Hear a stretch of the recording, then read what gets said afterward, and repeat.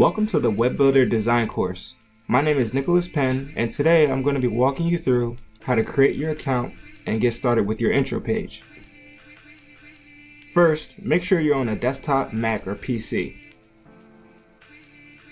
Start by opening your web browser and navigating to the hosting site, wiseintro.co. This is where you will go to edit your intro page. You can get started by selecting the Create Your Free Website button. This is the design page. This is where you will go to add your content to your website.